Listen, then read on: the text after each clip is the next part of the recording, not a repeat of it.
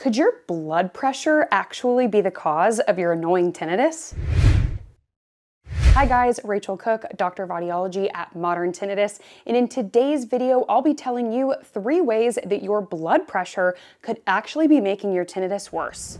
I talk about tinnitus a lot on this channel, and for good reason, as nearly 15% of US adults experience that annoying ringing or buzzing sound in their head. In many cases, it is something that's actually pretty easily ignored. But if you have tinnitus, then you already know that there are times when it's better and there are times when it gets worse. Effectively managing your tinnitus requires you to figure out what your triggers are and make changes to your health or habits to address them. But because tinnitus can be caused or worsened by so many different things, it can be easy to feel like you're searching for a needle in a haystack. If you're new here, just know that I've already tried to help you get started sorting through that haystack. I've got videos about tinnitus and nearly every variable that you can think of, including medications, TMJ disorder, stress, allergies, and sugar. I've also released videos about various tinnitus treatment options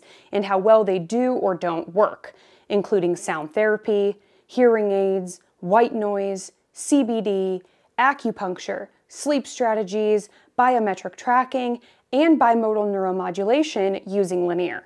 For a deep dive on any of these options, be sure to check out our tinnitus playlist that we will have linked down in the description below. But today, I'm adding another potential cause of your tinnitus and what you can do about it to the list: your blood pressure. But before we dive in, please give this video a thumbs up to bring videos like these to a wider audience. And if you have not yet already hit that subscribe button with notification bell, what are you waiting for?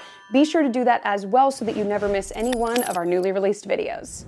Now, blood pressure is a reflection of the pressure against the walls of your arteries as your heart pumps blood around the body. You've probably had your blood pressure checked by a nurse using a blood pressure cuff and stethoscope. And after this reading, you're given 2 numbers that indicate your systolic pressure and your diastolic pressure. Your systolic pressure is the higher number in a blood pressure reading, measuring the pressure in your arteries when your heart contracts and pumps blood out. Your diastolic pressure is the lower number in a blood pressure reading, measuring the pressure in your arteries in between heartbeats when it is essentially at rest. The combination of these 2 numbers helps classify whether your blood pressure is considered low, normal, elevated, or high. Your blood pressure plays a critical role in maintaining proper blood circulation, removing waste products, and making sure that all of your vital organs and tissues have the oxygen and nutrients they need. If your blood pressure is unregulated, you risk some serious health issues such as heart disease, strokes, and even organ damage. But another little-known symptom of blood pressure dysregulation is tinnitus. While this can happen for many different reasons, here are 4 main ways that your blood pressure could be contributing to your tinnitus. The first is high blood pressure. High blood pressure is known as hypertension and is incredibly common in the United States, affecting nearly 50% of adults. This range has different levels to it, but is classified as anything above 120/80. High blood pressure can cause increased blood flow to the cochlea, your hearing organ. But the cochlea is very sensitive to blood flow changes, and an increase in blood pressure can even cause pulsatile tinnitus that seems to come and go with your heartbeat. High blood pressure can also put a strain on blood vessels. This can cause damage to hair cells, the delicate sensory cells in the cochlea. Damage to these cells is responsible for hearing loss and sometimes tinnitus. High blood pressure can also cause the narrowing and hardening of arteries, called atherosclerosis. This can actually limit blood flow to the cochlea, causing tinnitus. Hypertension-related tinnitus can often be pulsatile in nature and can seem much worse during periods of high stress or even higher blood pressure than normal. The second way your blood pressure could be causing your tinnitus is low blood pressure. Low blood pressure is known as hypotension and is less common than hypertension, affecting around 10 to 20% of adults in the United States. Low blood pressure is classified as being below 90/60. Hypotension is much more common in older age because the elasticity of the blood vessels tends to reduce over time. Remember that the inner ear is sensitive to rapid changes in blood flow. Affected by blood pressure that is too high, but also affected by blood pressure that is too low. Changes in circulation to the inner ear can cause dizziness, tinnitus, and vertigo, which you may notice when sitting up or standing up too quickly. Hypotension-related tinnitus is often noticed more with changes in position or during periods of dehydration, illness, or fatigue.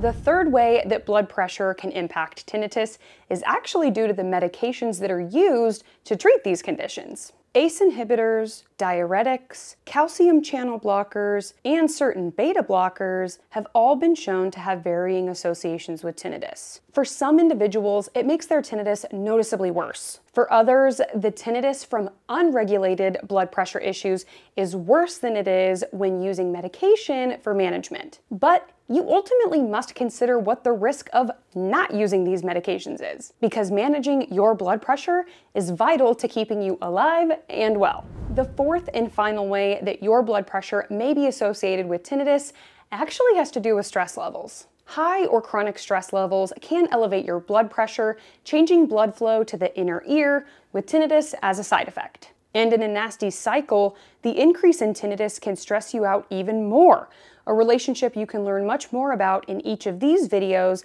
that I will have linked in the description below. So what can you do to keep your blood pressure under control and reduce its impact on your tinnitus? Well, here are 5 steps to get you started. Step 1, adopt a healthy diet under the supervision of your doctor. This diet will likely consist of fruits, vegetables, whole grains, and lean proteins with limited sodium and saturated fats. Staying hydrated is also key to avoiding sharp drops in blood pressure, so make sure you're drinking the right amount of water. Step 2, exercise regularly. Exercise can strengthen the heart and allow it to circulate blood more effectively. Regular exercise can also keep you at a healthy weight, which reduces strain on the heart overall. But before you just jump into a hardcore exercise routine, make sure you discuss this with your doctor too. Step 3, quit smoking and reduce your alcohol intake. Both of these substances can worsen your cardiovascular health and increase your blood pressure over time. Both smoking and alcohol also have their own connections with worsening tinnitus, so this is really a double whammy that you'll want to get under control. Step 4, make sure you get good sleep. Sleep deprivation, poor sleep, and untreated sleep apnea can increase blood pressure over time. Low quality sleep can also make it harder to manage your emotions or shift your attention away from your tinnitus. And finally, step 5, find ways to reduce your stress. This is perhaps one of the most overlooked elements of managing your blood pressure, but it can really make a world of difference. We live in a very busy and hectic world that doesn't have a ton of time carved out for rest or relaxation. Without this designated time for disconnection, our brains and our bodies stay alert and ready for action, which keeps stress levels and blood pressure levels high. Luckily, there's a whole host of free resources on YouTube and beyond for managing your stress, including meditation and mindfulness, yoga, breathwork, and progressive muscle relaxation. But if you're not ready to try these out just yet, then focus on doing 1 or 2 things that you enjoy and that helps to reduce stress each day.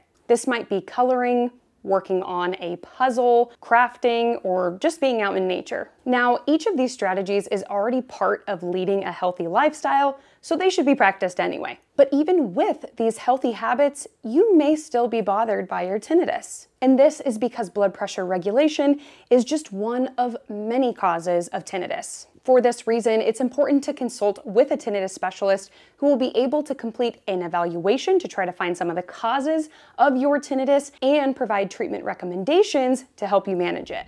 Overall, blood pressure that is too high or that is too low can definitely make your tinnitus worse. That being said, talk to your doctor about ways to regulate your blood pressure and be sure to incorporate heart-healthy habits along the way. But if you're still bothered by your tinnitus, don't hesitate to seek out a tinnitus specialist in your area who can get you some answers and some relief so that your tinnitus is no big deal.